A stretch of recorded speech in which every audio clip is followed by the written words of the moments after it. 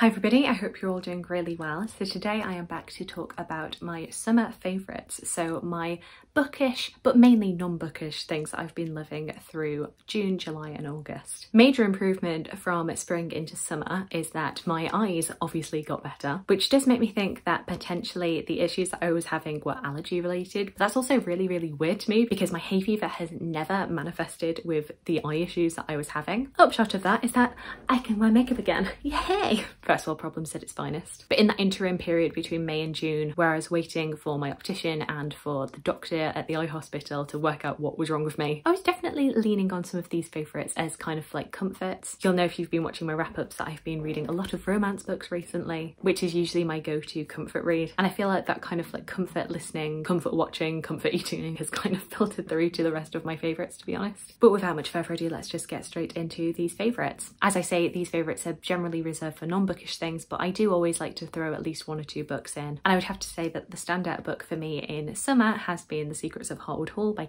Lumsden. I feel like I'm constantly talking about how great this book is, and I will link for you down below my review video where I talked about this in more depth. But this is a fantastic Victorian historical fiction following the main character of Margaret Lennox as she moves to Hartwood Hall to be a governess. The house and its residents are a bit of a mystery, but so is Margaret herself, and as the title would suggest, the secrets of Hartwood Hall start to come tumbling out. This is just such a fantastic book, such a beautiful love letter to Victorian literature, particularly the Brontes, as well as very much being its own thing. I love Katie's writing. It's very clean and nothing like superfluous, but also so incredibly evocative. Yeah, I just have enough good things to say about this one. In terms of film and TV, I actually in the summer months watched 3 new films at the cinema. I, number 1, rarely go to the cinema at all, and number 2, I'm just generally very bad at watching new to me TV shows and films. It's something that's always one of my New Year's resolutions that I never stick to is, yes, this year I'm going to listen to more music, watch more TV shows, watch more films that are new to me, and I never ever do it. I always go back to things that I already know that I love. As I said already, I'm quite a comfort watcher. I'm very much like, well, I know that I like this thing, whereas I have a lot of anxiety about what if I don't like this thing that I've been building up in my head? What if it disappoints me? But I think you'll also see from these new to me films that these can definitely class as like comfort watches. The 3 new films that I saw and enjoyed being The Little Mermaid, the Barbie movie, and Red, White and Royal Blue.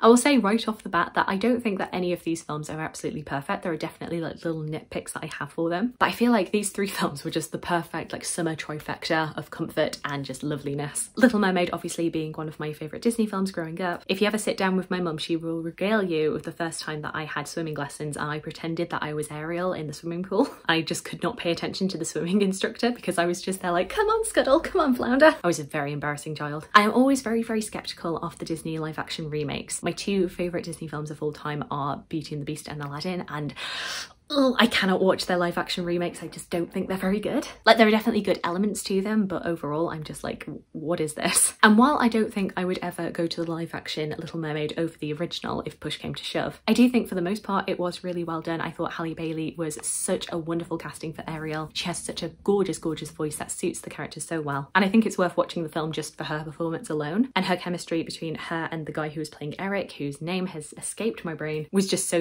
lovely. I love the additional scenes between the 2 of them. I definitely do have some criticism for this film. I feel like there were other casting choices they could have gone for Ursula and for King Triton. Like, I think Melissa McCarthy and Javier Bardem were fine, but I feel like they could have gotten better people for it. And some acting choices that I thought were just a bit There were some moments with the underwater CGI that was a little bit uncanny valley, but this for me is definitely like up there with one of the better live action remakes, and definitely one that I would watch again. The Barbie movie I just had such a great time with. I've had quite a few people asking me if I've watched Oppenheimer. Did I do Barbieheimer? Because they're like, hey Charlotte, you like history. What do you think about this film? Are you interested in it? And the honest answer is no. I just can't really get myself to care about the Oppenheimer movie. That was not the brain space that I've been in. I'm sure eventually I'll watch it, but at the same time I'm also like, ugh.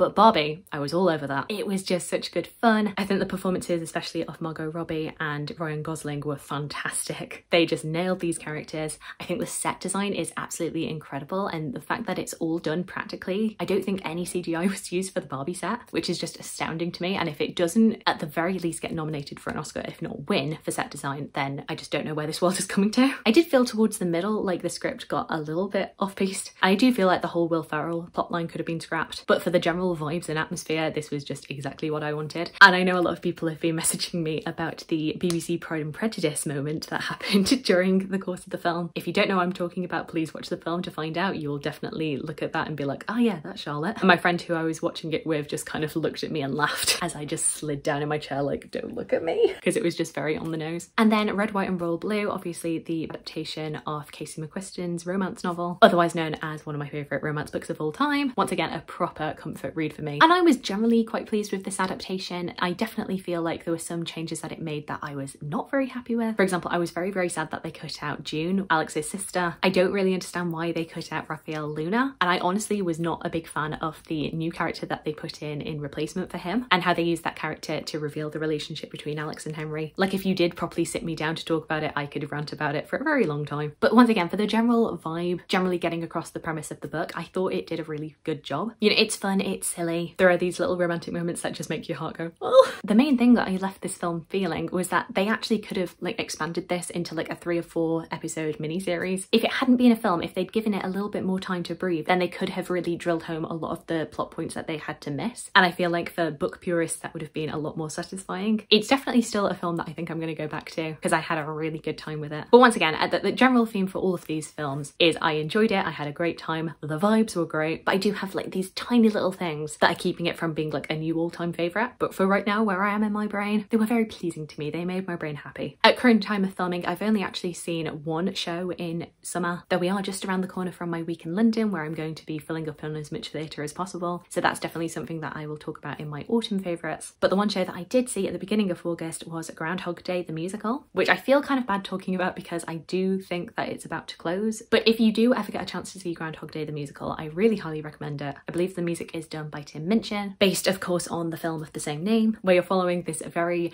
grumpy misanthropic weather reporter called Phil, who every year has to go to Punxsutawney, Pennsylvania to cover this event called Groundhog Day, which is based around the superstition that if this groundhog called Punxsutawney Phil sees its shadow, then the town is going to have winter for another 6 weeks. It's this big fun tradition, everybody is all dancing, all singing, but our main character Phil is not convinced by any of this. He's very jaded, he's very bitter, and he just wants to get out of this small town as quickly as possible. But when he wakes up the next day, he notices that everything has reverted to the previous day. Nobody else seems to notice, but as he keeps on going, the day keeps on repeating again and again and again. And so we're seeing Phil coming to terms with the fact that he is just stuck in this time loop and he doesn't know how to get out. Now, the film is something that I have seen, but I wasn't very attached to, so I wasn't sure what I was going to make of the show, but I do think it was really good fun. Some of the stage magic and trickery in order to get Phil back into the bed from like other sides of the stage whenever it's time to repeat a day again, I don't know how they do it. I imagine it must be something to do with like trapdoors and doubles, but it is just expertly done. Just witnessing that is worth the price of admission alone. I'll be honest, the music in this isn't like quite my thing when it comes to musical theatre. I don't think I'm going to be listening to the soundtrack, but while I was there, I did really enjoy listening to the songs. I thought the performances across the board were pretty great, but especially from Andy Carl, who plays Phil. I imagine that must be such a hard character to get right, because as an audience member, we're meant to be like fairly sympathetic to him, even at the beginning of the show when he's pretty awful. He's still got to manage to get us on side, even as he's being like so brutal and sarcastic, and at some points kind of cruel. But then we also have to believe him as he transitions to becoming a better person, a kinder person. And I feel like he hit all of those character beats so well. I don't know what the plan is after it's left the old Vic, whether it's going on tour, but if you ever get a chance to see the show, I really highly recommend it. Now for some miscellaneous favourites, I have been very much living this gorgeous yellow dress from Nobody's Child. I picked this up for a wedding and I very quickly realised that this isn't really very wedding-y, but it's exactly the kind of dress that I just like to wear every day. And it just made me feel like really bright and sunny. This is kind of a midi length dress, buttons all the way down, a bit of a v-neck, so I always wear a bandeau with it. And yeah, just lovely and bright and colourful, and I've had a great time with this. Generally, my clothes that I've gotten from Nobody's Child have been a big favourite recently. In a similar vein, I have these gorgeous wide leg trousers that I've got from them, which I've just been wearing to death. Apologies for anybody who feels uncomfortable when we talk about undergarments, but I am wanting to give a bit of a shout out to my sports bra. Not a kind of favourite that I've ever done recently, but this has been an absolute lifesaver. So you may be able to tell, you may not, from my videos that I am of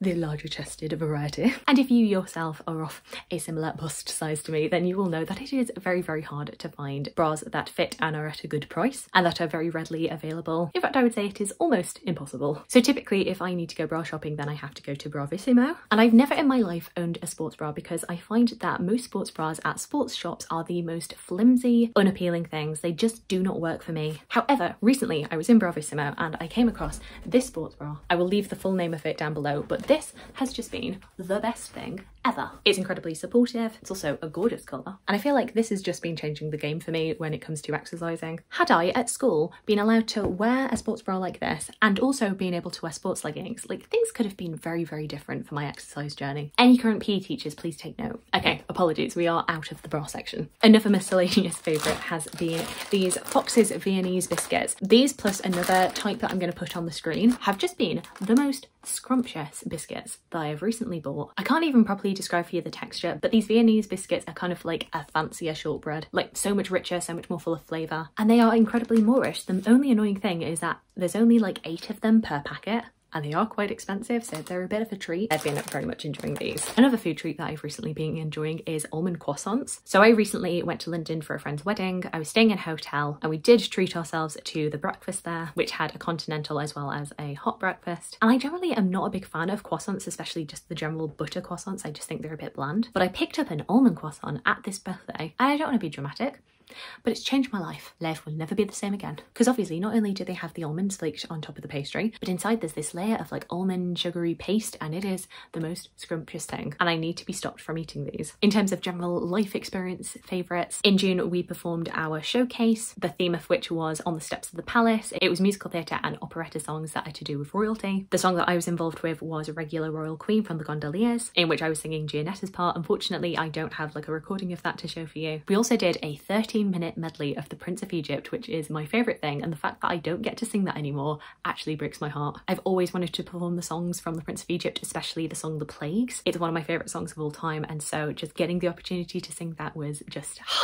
And another great experience from summer is one that happened just last weekend for me at the time of filming, which was the big booktuber meetup, which was organised by Katie over at Books and Things, where we basically met up at Waterstones Piccadilly and then just journeyed all around lots of different bookshops in London. I think at one point there were 27 of us, and because I had been to Katie's book launch, I was kind of 50-50 on some of these booktubers who I had met before and some who I was meeting for the first time. There were a few that were completely new to me, and it was just such a lovely, lovely experience. Getting to meet everybody, getting to have conversations with people, and just generally being with a group of people who all love books, and just getting to enthuse and gush about our favourite books over the course of, what, 6-7 hours? It was such a fantastic, fantastic day. And if we do any more booktuber meetups like this, I am definitely going back. I just had such a wonderful time. So there we go. Those are all of my favourites from June, July, August. Do let me know of any favourites that you had. I'd especially love to know your thoughts on any of the films that I've spoken about. Have you similarly had a summer of comfort films? Do let me know what you thought. I would love to hear from you.